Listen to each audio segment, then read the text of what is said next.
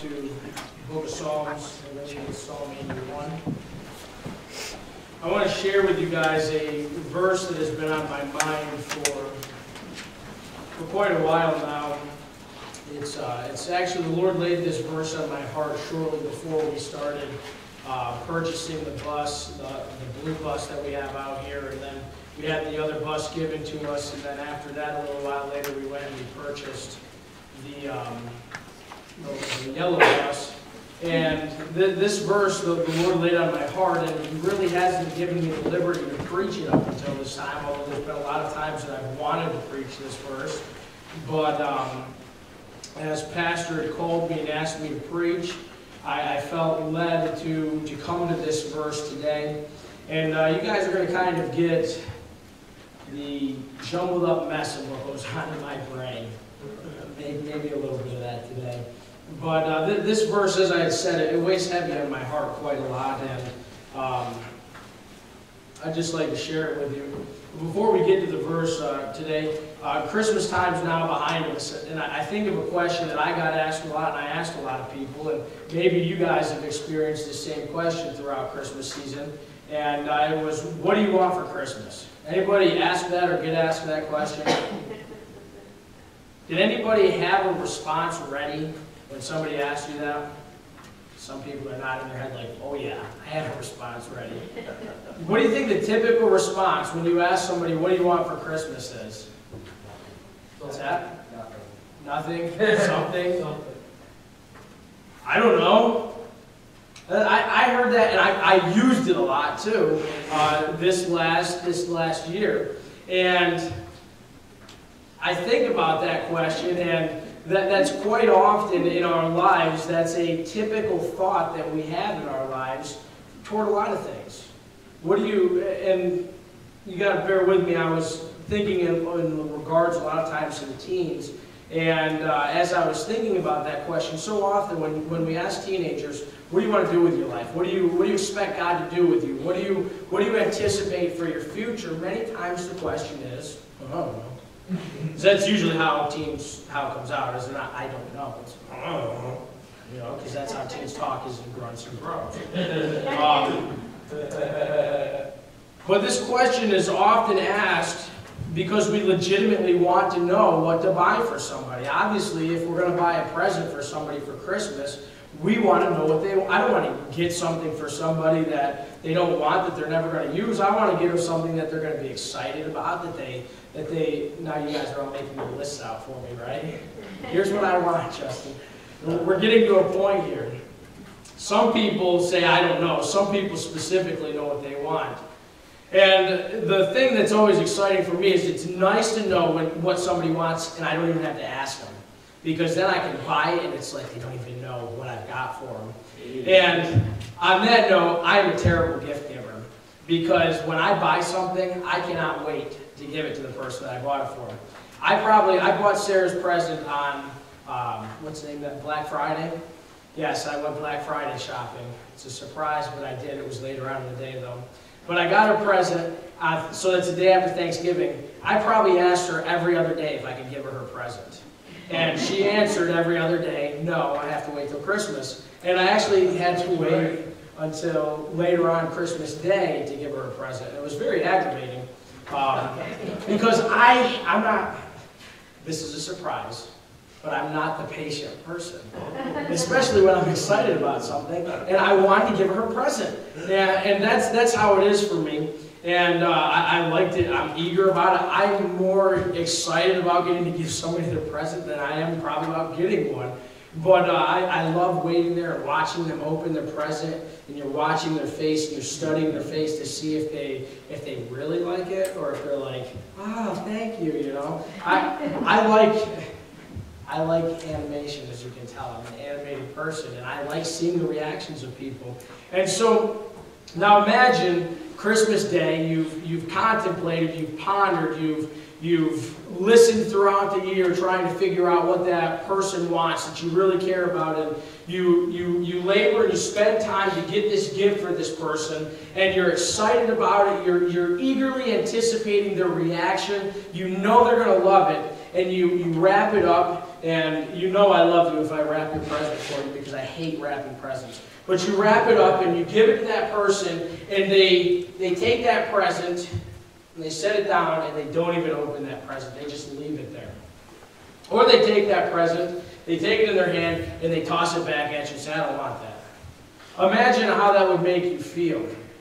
And I can picture our Heavenly Father experiences this issue very often, and His desire for each and every one of us is to bestow blessings or great gifts upon us. But many times in our life we refuse to accept them, or we're not prepared to accept them.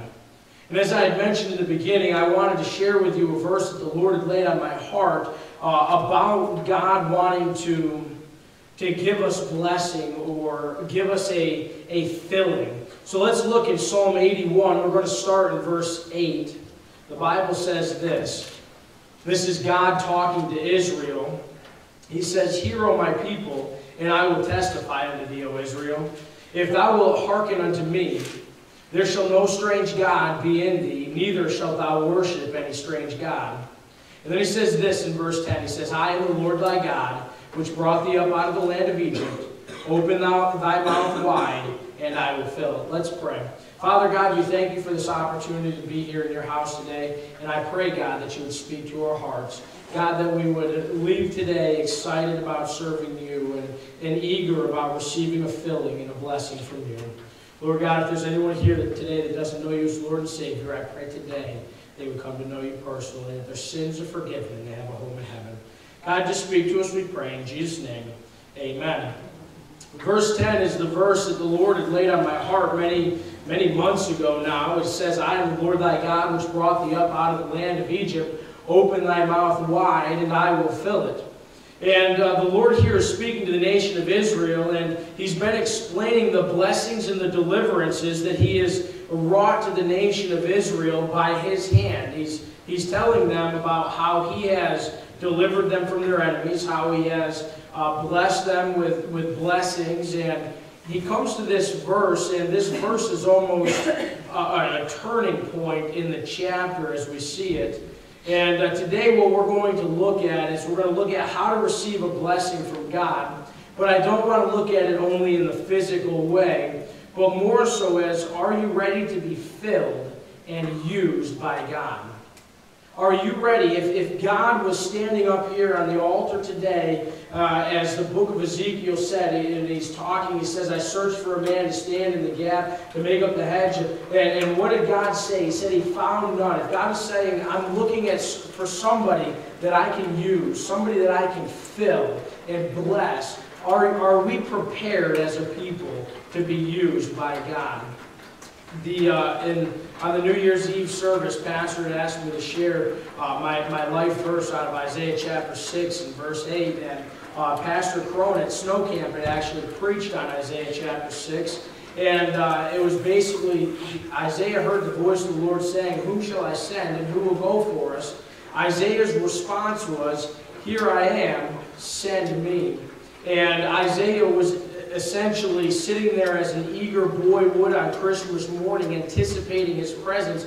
Isaiah was saying to God, Here I am, I'm ready to be used. Take me and send me. Take me and use me, God. The book of Psalms, in Psalm 23, verse 5, at the end of that verse, David said, My cup runneth over. And he's talking about the blessings. In that psalm, he said, Surely goodness and mercy shall follow me all the days of my life, and I dwell in the house of the Lord. He had talked about many different things. He said, Yea, though I walk through the valley of the shadow of death, I will fear no evil, for thou art with me. But he said, My cup runneth over. And he's talking about the blessings of God, how God has blessed his life in so many different ways. That he said, God didn't only take my cup and fill it, and I'm out of water up here, but he says, my cup, it was empty. I was like a dry bone in the desert land, and God took my cup and He gave me what I needed. And David said, and he's not referencing just physical, he's talking about spiritual blessings in his life and how God has blessed him and given him peace and given him joy and given him deliverance and given him guidance in his life. And David says, my cup isn't full. He said, my cup runneth over, essentially saying, God has taken my cup and he's just continued to pour out these blessings upon me to where I have more than I can bear, or not bear, but more than I could ever ask for, or I could ever dream of, or ever imagine. And today we have 3 points to look at out of the book of Psalms, Psalm 81, where he says, open thy mouth wide, and I will fill it. The first thing is, do we seek or desire a blessing? And I want to ask you today, or ask us today, do we desire to be used and blessed of God? As we look in Psalm 81, verse 10, and God says, open thy mouth wide, and I will fill it. The reference that he is referring to here is actually as a baby bird in their nest. And have you ever seen a baby bird in the nest after they've hatched? What are they doing the whole time? Besides sleeping? Their head is turned up and their mouth is opened up. Thank you, Lexi. I appreciate that. Thank you so much. I'm going to transfer it to this cup because it's going to be hard to set this one down.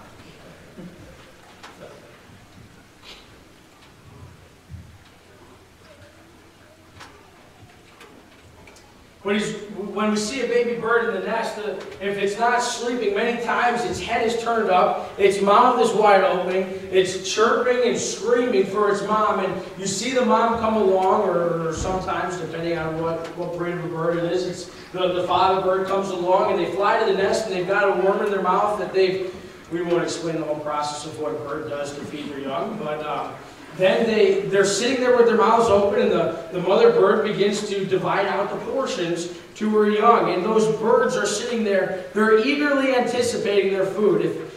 Sarah and I haven't had a child, but I'm sure when your baby is ready to eat, you know it. We were at the hospital today with, if you have a teenager, I work with teenagers. I know when they're ready to eat. If they're guys, you always know they're ready to eat. But we were at the hospital today with Liam after he'd come out of his surgery. He hadn't been able to eat since 4:30 this morning, and he was coming out of his anesthesia, and he was starting to look around and interact with us more, and he saw his bottle, and his eyes lit up, and his arms came out, and he was ready to go. He was ready to eat, and I'll tell you what, he downed that thing like you wouldn't believe it. But he wouldn't be able to eat it. The baby birds wouldn't be able to receive the food from their parents if their mouths weren't open. And in the same thing in our lives, do we seek to receive something from God? When we are here coming to church, do we come to church with a mind frame? God, my mouth is open, my arms are extended, my ear is ready to hear, my heart is broken. I'm ready to receive something from you. As God is speaking to the nation of Israel, he says, I'm the Lord thy God, which brought thee up out of the land of Egypt. God was reminding the people what he had done for them, his deliverance that he had wrought for them. And if we're here today and we're saved, we're bought by the blood of Jesus, God has wrought a great deliverance for us. God has brought us from the flames of the fire of hell to the peace and to the rest that we can find in him. He took us who were dead and made us alive, and he's delivered us, and he says, open thy mouth wide, and I will fill it. Many times we approach church, and I'm guilty of this very often, is approaching church as my duty. Approaching visitation is my duty. My time in the Word of God. We have these read through the Bible chronologically in a year, and many times we approach our Bible time as, I got to do it. That's one thing where for myself, I had stopped trying to read through the Bible in a year because it became so mundane to me, where I was just like, I got to get through this, I got to get through this. And when we read through our Bible, I'm not discouraging reading through the Bible in a year, we should, but take the time to understand, to digest what you're reading. God says, open thy mouth wide, and I will fill it. When you're in your time in the Word of God, open your mouth wide to receive something from God. Do we desire or seek a blessing from God? Turn your Bibles to the book of Luke, if you would. We're going to be in Luke chapter 11. We're going to start in verse 5 of Luke chapter 11. In Luke chapter 11, what has basically happened is the apostles had come unto Jesus and they said, Lord, teach us to pray. And we have a version of the Lord's Prayer here that he had given to the apostles. And then in verse 5 is where he had ceased from giving them his example of a prayer. And we see this is what Christ says to them. Now remember, this is stemming off of them asking Christ to teach them to pray. This is what Christ said. He said, and he said unto them, which of you shall have a friend, and shall go unto him at midnight, and say unto him, Friend, lend me 3 loaves. For a friend of mine in his journey is come to me, and I have nothing to set before him. And he from within shall answer and say, Trouble me not, the door is now shut, and my children are with me in bed. I cannot rise and give thee.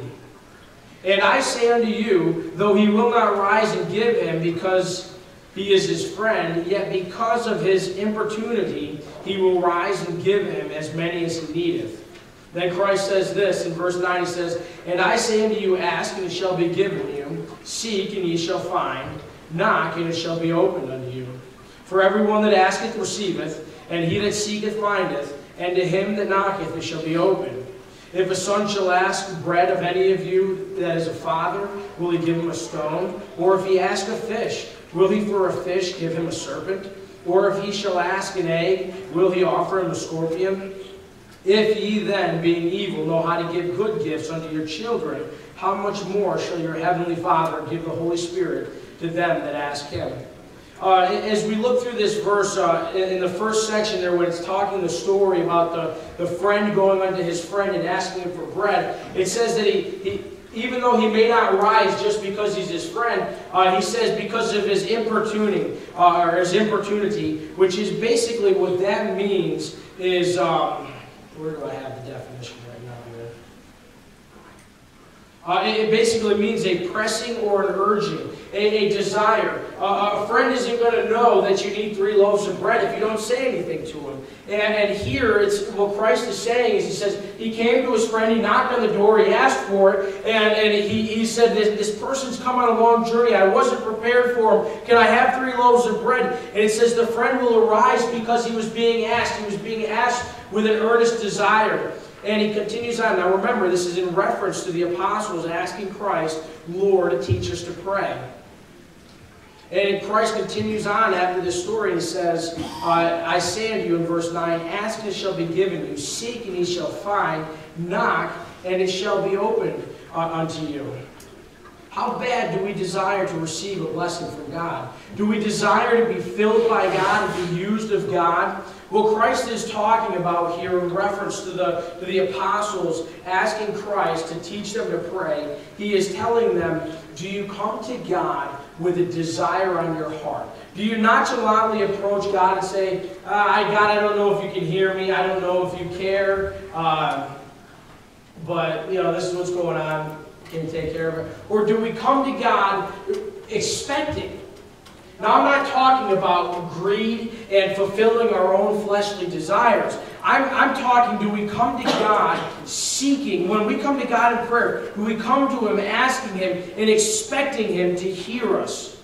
The Bible says in the book of Hebrews, I believe it is, that we can come boldly before the throne of grace. And what an incredible picture of the Old Testament where the priest would have to go in to the Holy of Holies once a year and perform the sacrifice. And if he didn't do it properly, God would slay him. He would be dead in the presence of God there because he had done something wrong. And when Christ died on the cross of Calvary, that veil that was between the holy place and the Holy of Holies was rent in two, showing that we could come boldly before God. We didn't have to worry or fear that we were going to be smitten down because of our imperfections, but that God accepts us based upon the righteousness of what Christ had done for us.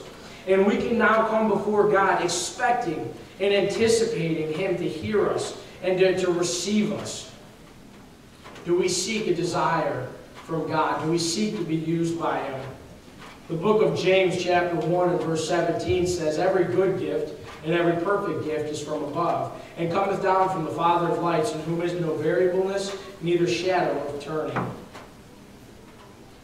Do we seek to receive something from God? He's our Heavenly Father. He loves us and He cares about us. And He wants to bless us. Now, when I'm talking about blessing, I'm not talking just about physical things. That God, if you tithe and you give God $700, He'll bless you tenfold. And just make the check out to the Church of First Freedom Baptist Church. That's not what I'm talking about here.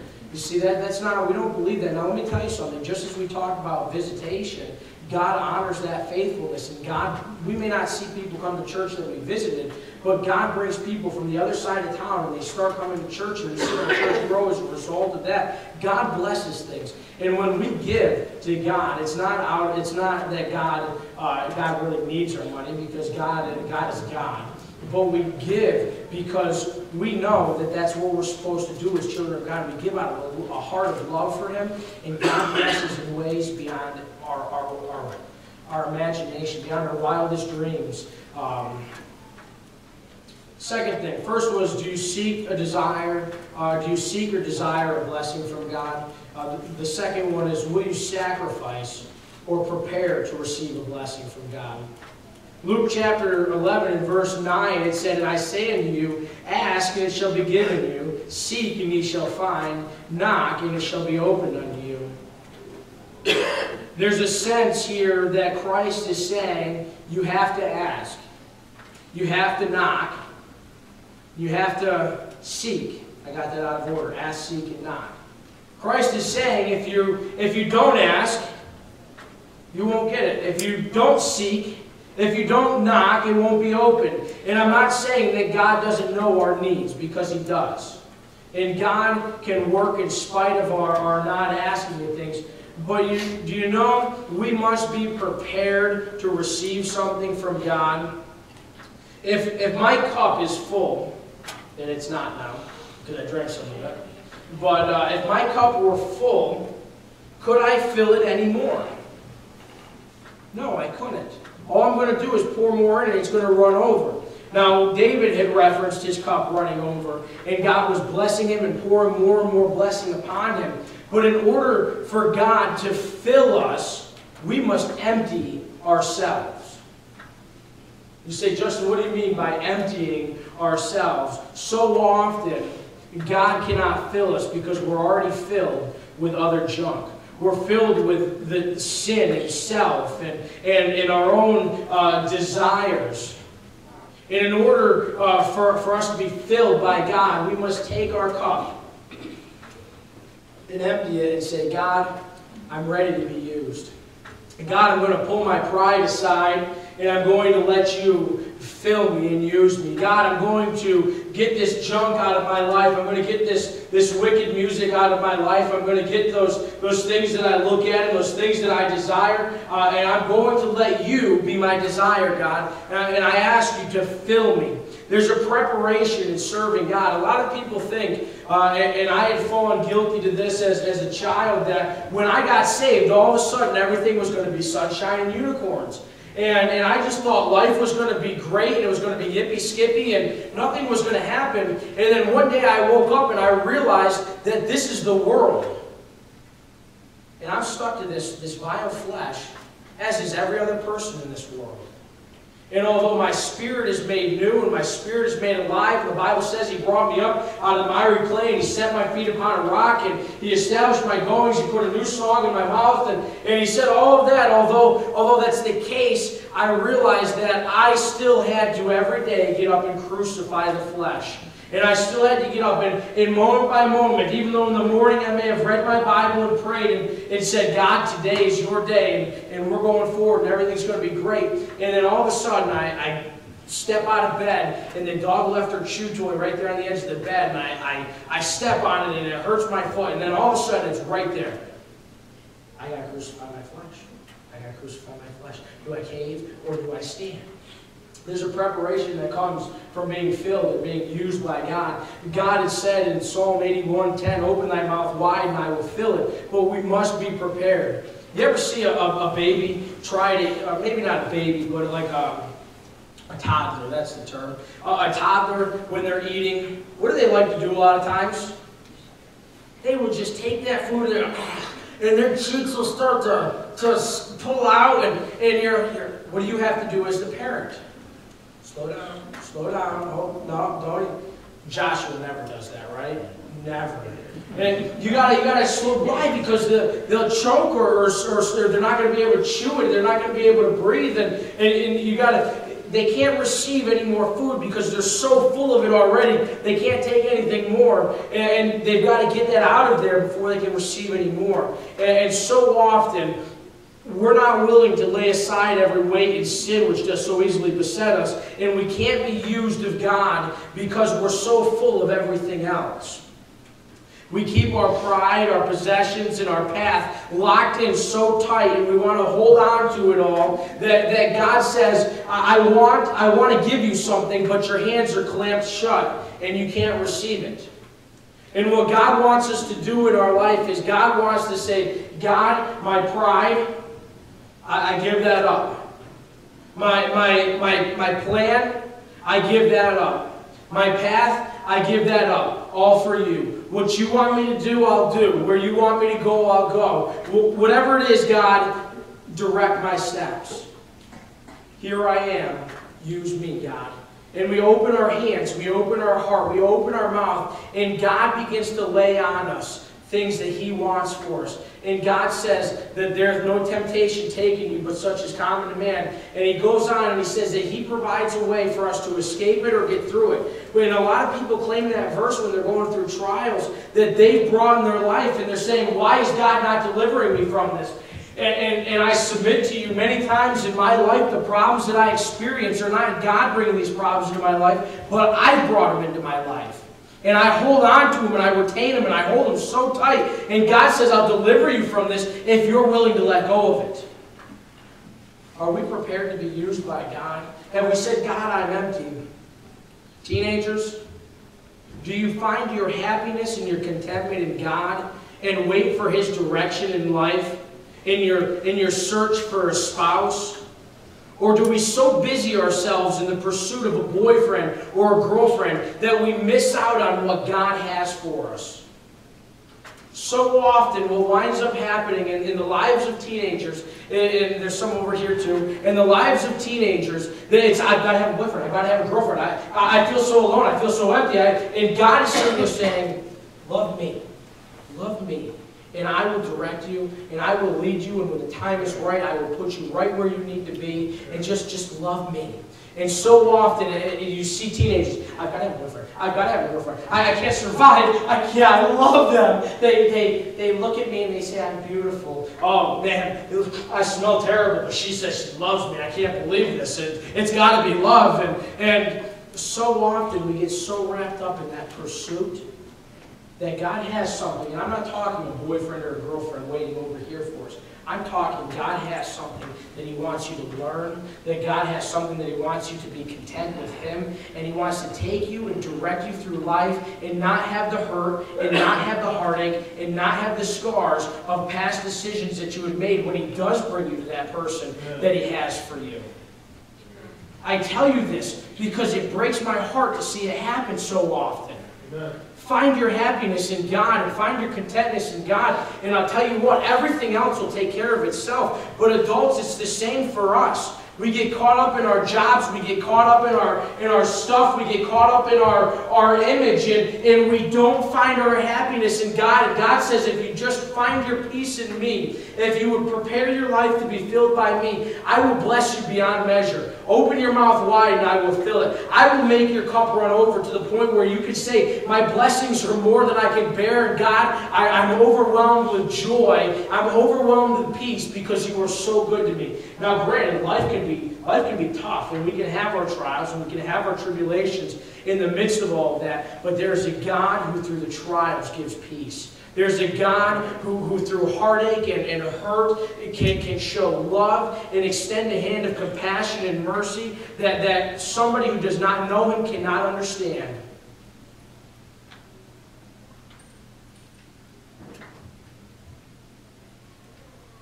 Do you seek a desire, or do you seek or desire a blessing from God? Do we sacrifice or prepare to receive a blessing? And the last thing today, and we'll be quick here, are you set or ready to receive?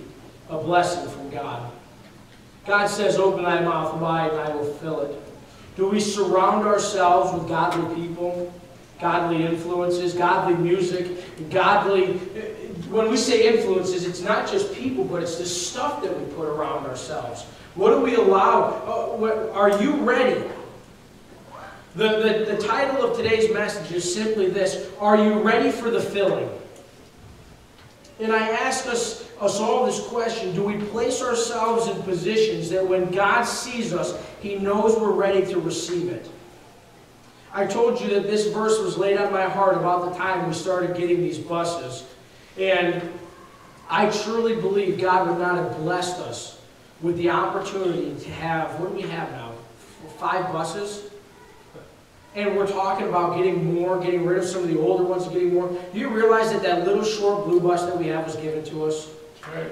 That was given to us by a church that when he called me and said, Justin, I want to give this to your church, he said, I can't promise you to last you very long. He said, but it's a temporary fix for you. We've had that bus over 3 years now. Yeah. The van we've had over 5 years. It was here before I was here. The white bus over here, yeah, it broke down on us a few times. We put $9,000 into it, but we didn't have a penny in that bus in getting it. It was given to us. Man, can you believe that? The blue bus, we drove to New York and we got a great deal on the one that Cody drives, that blue, yellow, black, and white one. That bus, that's a great bus. It runs great. That yellow bus we've got out there, there's places where a bus like that costs $11,000, $12,000, $13,000, $14,000. We got it for $5,500. I'll tell you what, God would not do that for this church if He didn't see that there were people in this church who were faithful and willing and ready to do a work. Amen. If we're faithful in the little things, God will bless us in the big things. Amen. And God has entrusted us. What do we get on a Wednesday night sometimes? 75 kids down there? God's not going to trust us with those precious little souls if we weren't prepared and ready to be used by Him. Guys, I submit to you today, open your mouth wide to be filled by God. Are you ready to receive a blessing from God? Have you placed yourself in a position where you say, God, I'm here, I'm ready to be filled, I'm ready to be used. Take me and use me. Do something great with me, God. If you expect that from God, I tell you, He will take you and He will do something great with you. It may not be what you expect. It may not be what you think or you want. But God will say, this is what I have for you. Do we approach church asking God to fill us? Do we look for opportunities to serve? Many times God calls us out of our lowly service to a higher calling.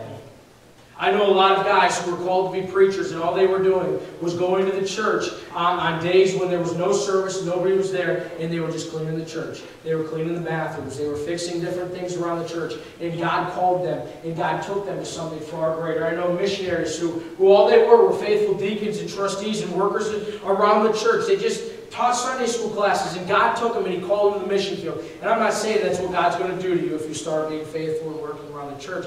But I am saying that God will take you and He will use you and He will bless your life in ways that you can't even fathom if you'll just open your heart, open your mind, open your ears and your life and say, God, here I am. Fill me and use me. Every head bowed and every eye closed, please.